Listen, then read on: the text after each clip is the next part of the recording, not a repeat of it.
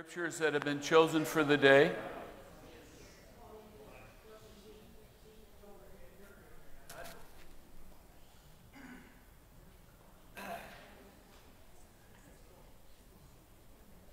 First is found in Exodus 16.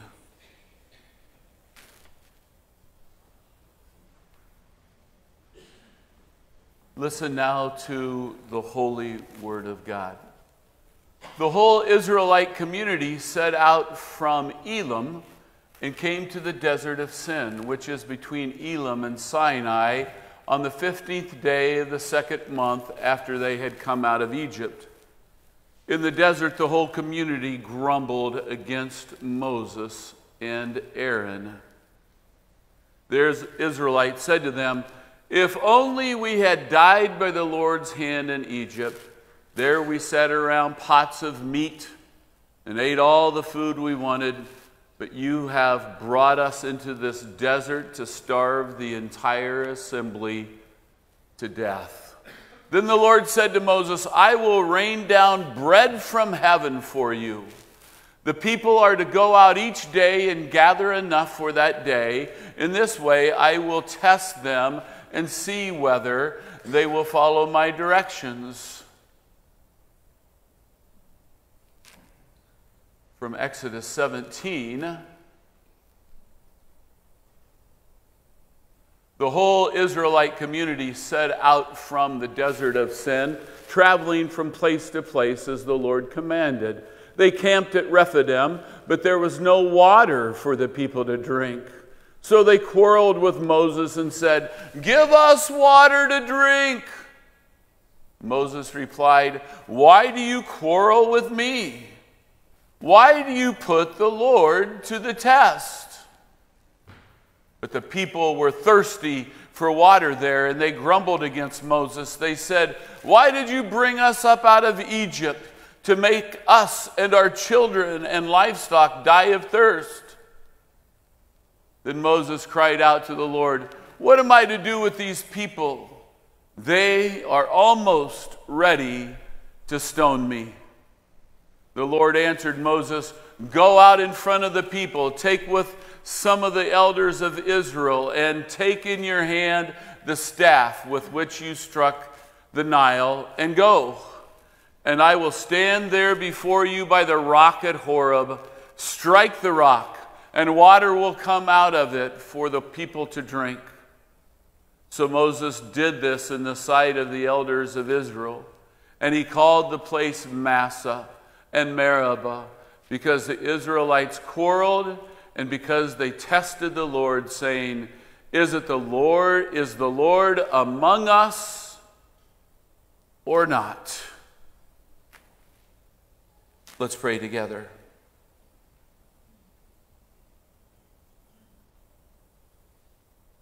Lord God, a message for Tiffany and Jimmy.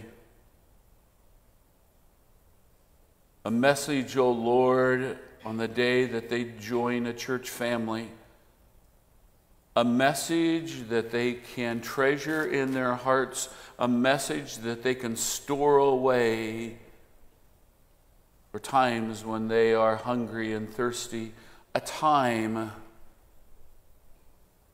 when they really need you. God, a message for these two that possibly the rest of us will find meaning in as well. Speak to us, Lord, for your servants are listening. We thank you for your word, which is perfect, which is powerful, that cuts really deep into our hearts and soul. We give you praise and thanks in Jesus' name. And God's people said, in both of these passages, the people are grumbling. They're hungry. They're thirsty. In both of these passages, Jimmy, what I notice right away is that God sees his people. Tiffany, right away what I notice is that God's watching. God is not far away, He's not remote. He's not sleeping somewhere. Immediately what I notice is that when Moses comes to him and goes, God, the people are going crazy down here, that God's watching. That God is not asleep. And whenever you're tempted in life to go, where is God? That you would remember this morning and you would remember these passages and hear these words well, that God knows everything that's going on in your life, that God sees you. Because see, it's happened to people in here that they have gone, I don't know where God is right now. Say amen. And there's times that you need to remember passages like this, that God knows what's going on. When Moses comes to God and says, hey, we're really hungry down here, God doesn't say, oh, Jimmy, I didn't know that. No, God knows immediately, and not only that, but he also has a plan. In both times, he has a plan. When they're hungry, he sends manna. Manna in Hebrew means, what is this? I mean, they'd had loaves of bread, but you never had to go in your backyard after the dew evaporated and start picking up bread. That's the way God delivered it, and it was sweet. And they said, what is this? God had a plan because he's watching your life. God has a plan, not because he's remote, but that he's close and personal. He has a plan for both of you. He's watching. He's not oblivious to your life. He knows all about you. Scripture says, I know when you, go ahead and say it, rise up, and when you go, and when you, see, they know this. They know this because they've experienced it. God sees, and God has a plan. Sometimes we don't realize how close God is. Amen? Sometimes we're just clueless of how close God is. There's another guy in the Old Testament. You know the story of Jacob? Jacob's ladder? We know that story? Whoa, I've lost some already. This morning, this will be yes. This will be no. Jacob and the ladder. Oh, okay, they're all back now. Whew. Sometimes you just lose them, Jimmy. I don't know how it happens. And Jacob has this incredible experience with God. And I love the line that he says, whoa, surely God was in this place and I did not know it.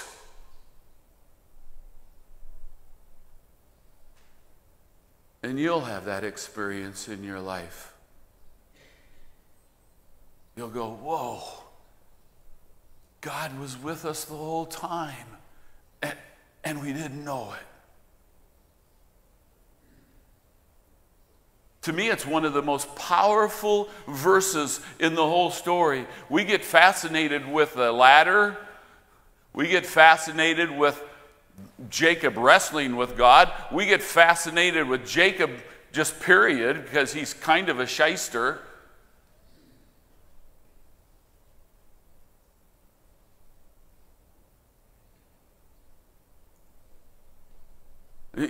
Sometimes he's not a real nice person.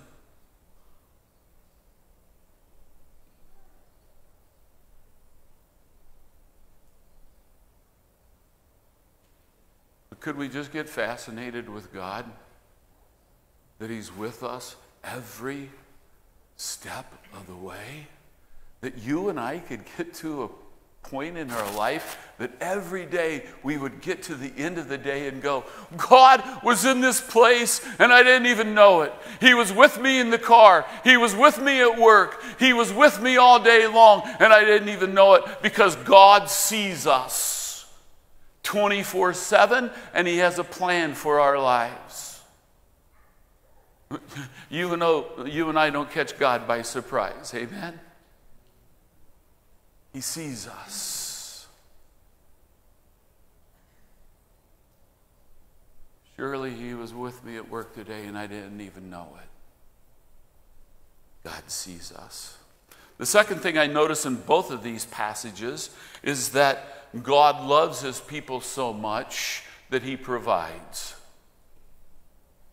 Amen? He loves us so much and he provides. You see God's heart in these stories, and sometimes we go, well, of course he gave them bread. Well, he didn't have to.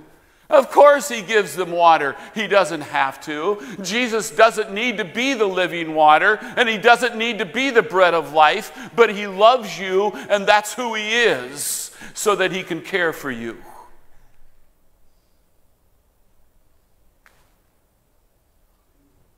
You got a little bit wet today. I was really tempted. There were people out here that know me, and they thought, wow, he's being really easy on Jimmy today. You know what's cooler than that? The Bible says that the Holy Spirit in you is to be like a spring of water that is just boiling up inside of you, this living water. It's to be like a spring inside of you. And that's the fellowship that you enjoy. And when it doesn't happen in the fellowship, then something's wrong. That the joy is just to be like just springing up inside of us. It's the Holy Spirit. Amen? That little bit of water compared to what the Holy Spirit, the spring of living water inside of you, that little bit of water is nothing. It is, and we can all say it together, that is like a drop in the bucket. How many of you have ever seen one of those documentaries like some part of Africa, and they have a dry season and a wet season? Raise your hand if you've seen something like that. Raise your hand if you only watch sports and you have no idea what I'm talking about. Go ahead and raise your hand for your husband who doesn't dare to hold up their hand right now. If you've ever watched one of those are so cool. They'll have this dry season, right? And the animals are like, and there's this little, usually a lake, and it's just dried up into this little watering hole, no bigger than me to you, right? And animals are dying, plants, everything is brown, everything is dead. And then the rainy season comes. Have you seen something like that, Jimmy? And then they fast forward it. Raise your hand again if you've seen something like that.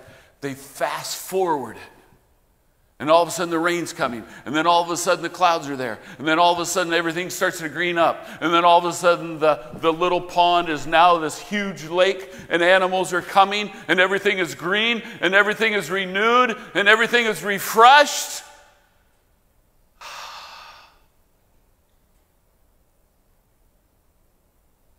Springs of living water is what God promises his people. And Moses goes over and he strikes this rock. And water comes gushing out.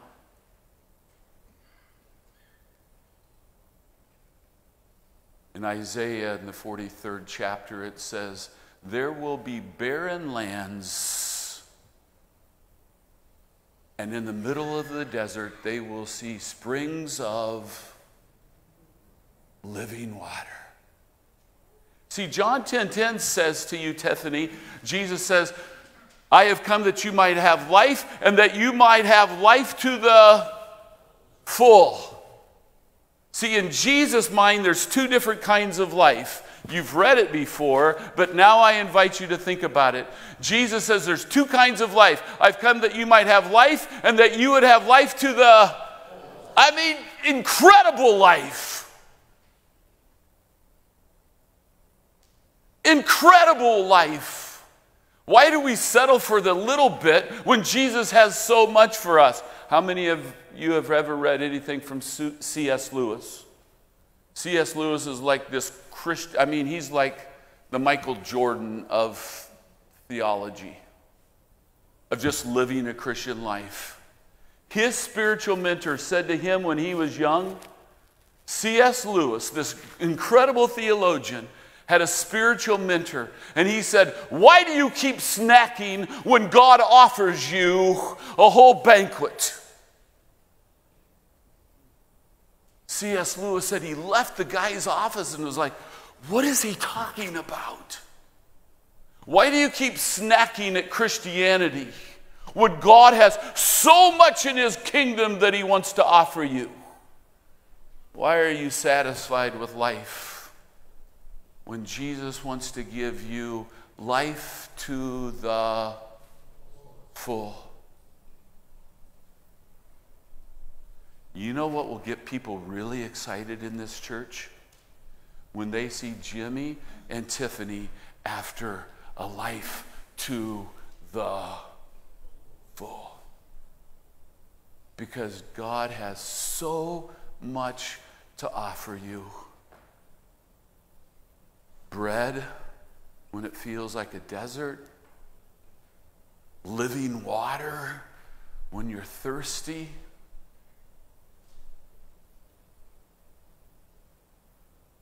I guess you'll have to decide every day.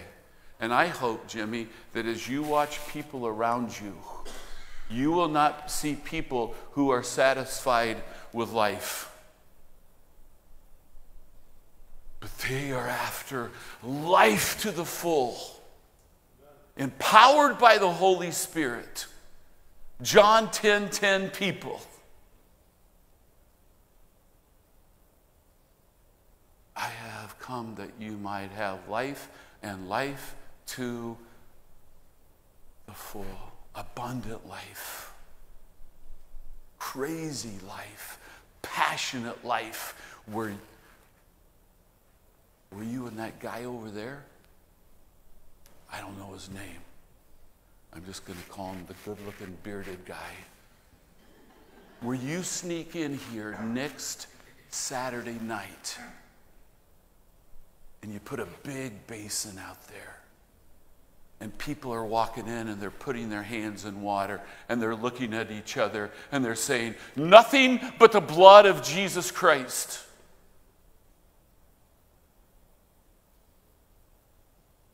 Where you live with passion.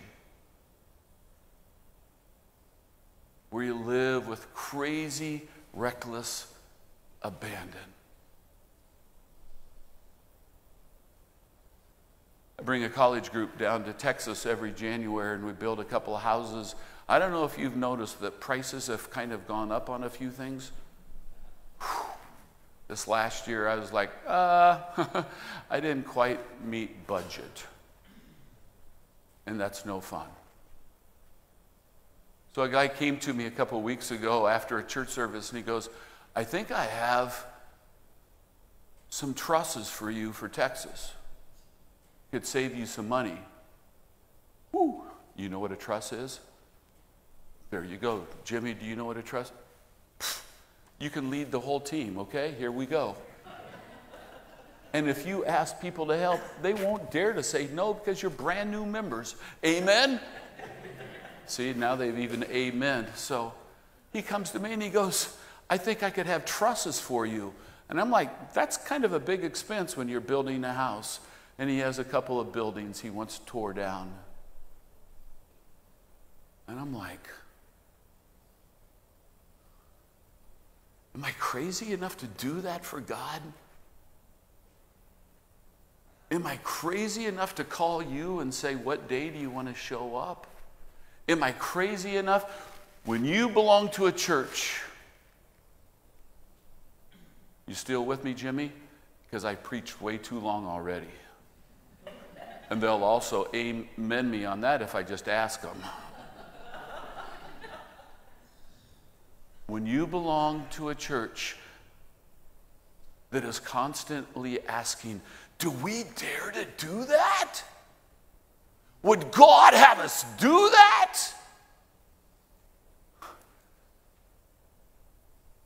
Let that be your North Star.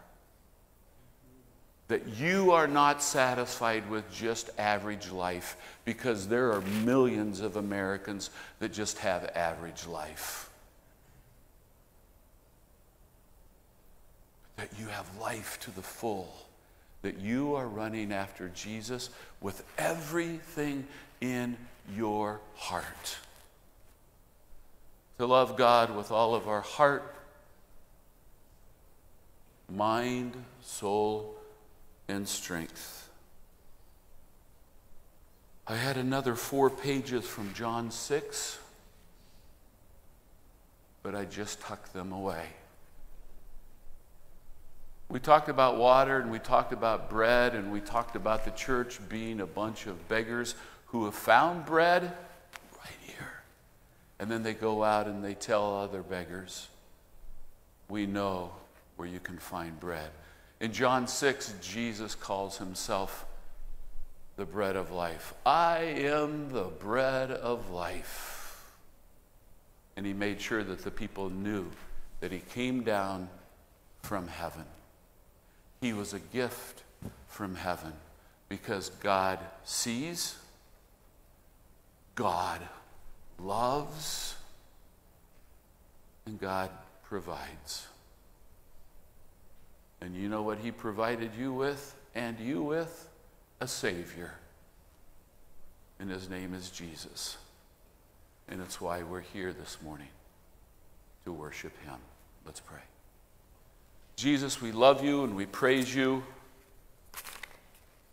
I have no idea what's next, but I will move out of the way.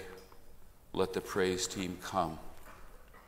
But we know one thing, God, we are so thankful that you see us and that you love us and that you provide for us in your holy name.